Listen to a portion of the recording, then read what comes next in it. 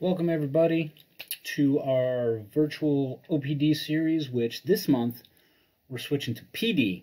Our enlisted brethren and sisterin will be viewing our talks and partaking in our live discussions, so welcome everybody. Moving forward, we plan on finding ways to bring our professional development together and sync up regularly. So look for more of these collaborative efforts in the future.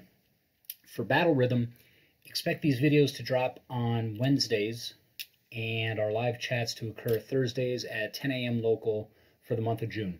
We've got a lot of ground to cover and I'll move fast, but since it's a video, you can go back and catch something you might have missed.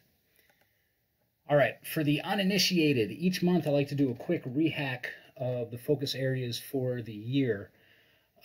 These are the ones I had for the officers. You'll see what we've been focusing on, as well as specific qualities I, as the chief pilot, want to bolster through our developmental sessions.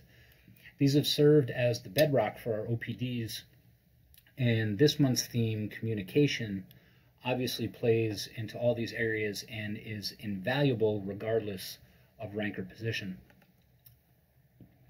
So here's our topics for June. Instead of just talking the basics, which are really covered in PME, daily job performance, and personal academic pursuits, I thought we would get a little philosophical as well as practical and maybe a little provocative. I hope you find these discussions useful and, if anything, provide you with a spark for elevated discourse with your peers and supervisors. Each month we highlight a book of the month to enhance our learning and growth. Gates of Fire is another selection from the Marine Corps Commandant's List. It's a 1998 historical fiction novel by Steven Pressfield, and it recounts the Battle of Thermopylae through the viewpoint of one of the battle's survivors. It's taught at West Point, the Naval Academy, and the Marine Corps Basic School. It stresses the literary themes of fate and irony, as well as military themes of honor, duty, stoicism, and esprit de corps. It's a quick, easy read, thought-provoking, so check it out. All right, getting into this month's topic, speaking truth to power. It is critically important when beginning to discuss topics like this to define terms. Words mean something, and we should all be on the same page and understand what we're talking about from the jump. So what does it mean to speak truth to power? In some circles, it has political connotations. For the purposes of this session, we will view truth to power as an articulation of an opinion to leadership, and also discuss how to present views that are contrary to the mandates of leadership or regulation. In short, how to talk to a boss, and how to advocate for what you think is right. The Air Force values, and one could say was founded on contrarian and innovative thought. All of us have emotions and opinions, and what we want to get after here is that if your ideas are truly valuable, then we need to look at how to be effective in enacting them and look at negative behaviors that would prevent you from succeeding. Anyone can shout, "This sucks," from the peanut gallery, but it takes some forethought, people skills, drive, and desire to actually create substantive change. A further definition of terms that might be controversial: some view speaking truth as speaking my truth. With respect to our careers as aviators and military professionals, I believe that there is no your truth, only objective truth. This is a major philosophical discussion. So I'm setting the parameters for this video as our world is successful because of objective standards and practices in aviation. The idea of an individual truth is another word for opinion or perspective in this discussion, which serves elevated discourse as an obstacle.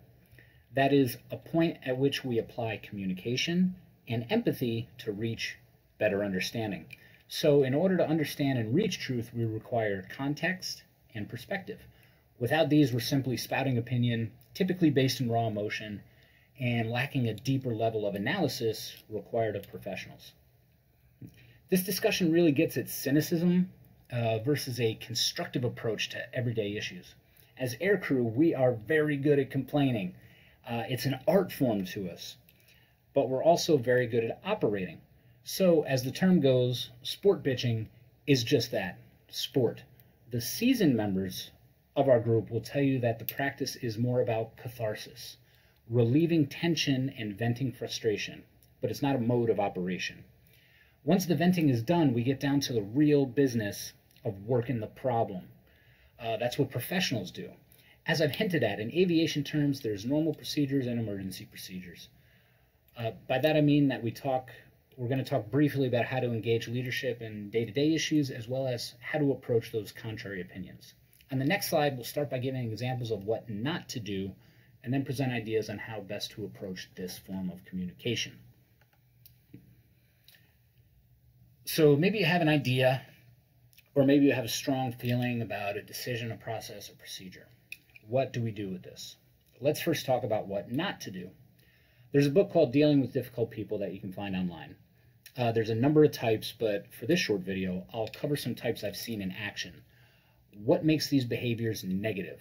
These behaviors, overarchingly, tend to manifest out of raw emotion, lack perspective, and have no real aim other than a stimulus response to what is happening.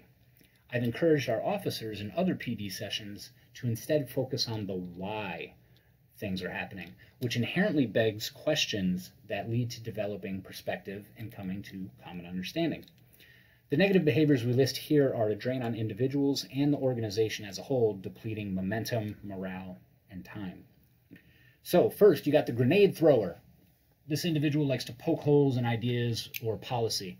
They withhold key information until a crucial moment and drop it on the group with no follow-up, ideas on how to proceed, and apparently have no purpose other than stirring the pot. They view themselves as a gadfly or a righteous dissident, but add little to the discourse other than distraction. To avoid this trap, be open with communication and develop solutions to mitigate the contrary position you have developed. 2, the self-promoter. This person seizes the opportunity to speak or ask questions in order to articulate their accomplishments or highlight themselves to the team. They provide little substantive data and speak to boost their image. To avoid this, frame your comments in the context of the team. Questions or highlights should be framed in such a way that benefit the team and be objectively empathetic. 3, the time suck. This is the person who eats your time.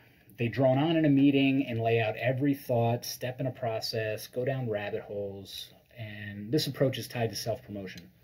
To prevent this, keep your approach limited to salient, hard-hitting points that apply to the group. Do not think, look at me and what I've done. Rather, boil down comments to what a boss needs to know in order to act, or something that addresses the thoughts of the group. Lastly, the dude or damsel in distress. This person demonstrates that they have not done their homework. They show up to a meeting and vocalize their problems or ask a question in a large forum that is complex and open-ended. Both are okay, but this type lays out their problems. They lay them at the feet of leadership or the group and provide no solutions. They want others to solve their problems for them, typically on the spot, without giving others the context that they would need to even start to address the issue. Before we speak, we should have spent some time doing our homework, and if we truly need to bring a problem to a group setting, be prepared to succinctly present context, because I promise you, those will be the first questions that others will ask.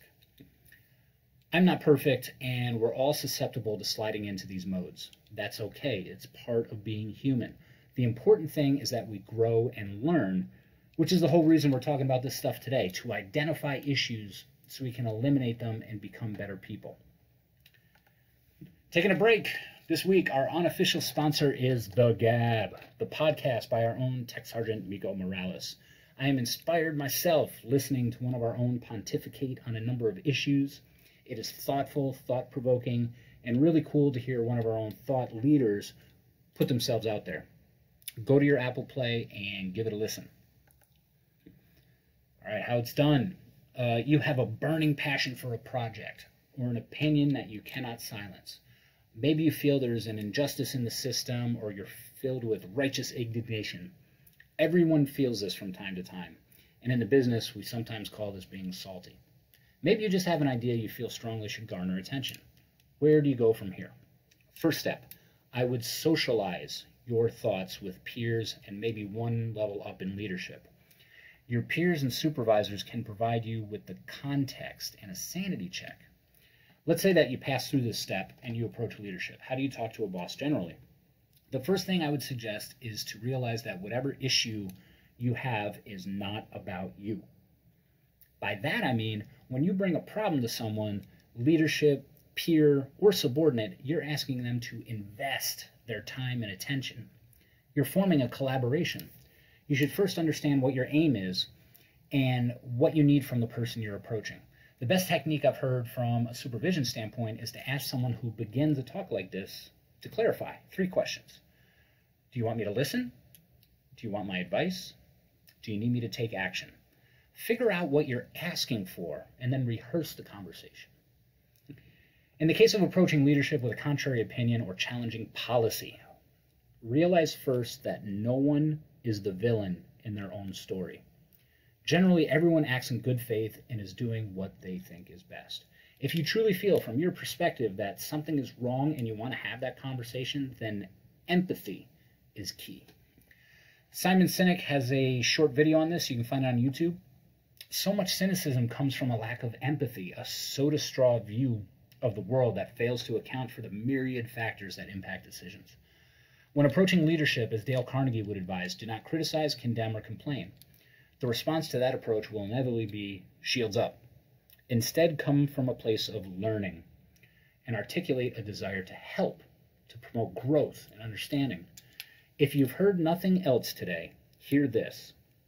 Maintaining the relationship is key. Instead of hostility, exhibit curiosity. Show them that you want them and the unit to succeed. Conversations are like chess, not checkers. By this I mean that you are in a debate of sorts. You do not only need to contemplate your next move, you also need to think about the other person's move and then your next move after that. You should do your homework and be ready for counterpoints. This is how you really drive down into solving issues and prepare yourself to make a proposal. There are times to fall on your sword and hills to die on, but they are rarer than you think. We may have some angst about things that happen, but once we understand the why behind them happening and that a disagreement is not relationship ending, sometimes it can enrich them. We can grow as people and innovate as an organization. If you've socialized your ideas, sanity checked your thought process, and find yourself in a meeting about a concern where you approach the issue with truly good motivations, you've met the minimum. At this point, when you're engaging with leadership, you need to have a plan. Articulate the problem. A problem is not a manifestation of your emotions. So if, when you're thinking about your problem statement, you begin with, I feel like, then you're going down a shaky road. Write out your proposal. Have data. Have something real. Achieving this, you need to have a solution. The real fix may be above your pay grade. But at a minimum, you need to demonstrate that you put the work in to try to address the issue yourself. This lends credibility and demonstrates commitment at your level and shows that you're just not throwing grenades or playing the role of the helpless. Succeeding in these tasks, you'll likely become part of the collaborative process to fix the issue. And congratulations, now the real work begins. All right. Hopefully Sergeant Morales brings some of that gospel news and brain food to get us thinking and talking Thursday. So we got the download with Miko for June 10 local. I got some questions for you to ponder. Come ready to discuss. That's all I got. I hope you enjoyed this first PD, and we'll see you Thursday. Have a good one.